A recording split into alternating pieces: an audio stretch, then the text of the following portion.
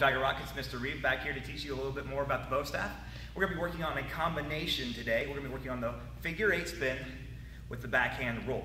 We're going to go ahead and put these two together to create a little bit fancier spin that can really wow your crowd or wow your audience and make them excited for what you're performing.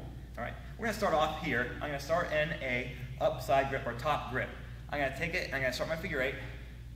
Now, as I bring it around to the same side with the top grip, I'm going to flick.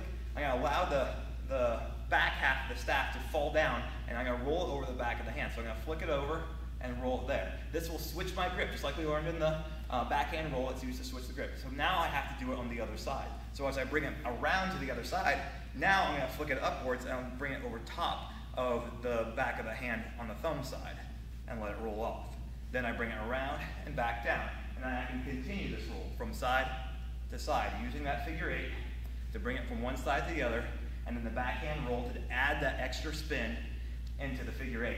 When doing this quickly, it looks very sharp, but it's very tough. It's very difficult, so you have to spend a lot of time practicing it to make it good, all right?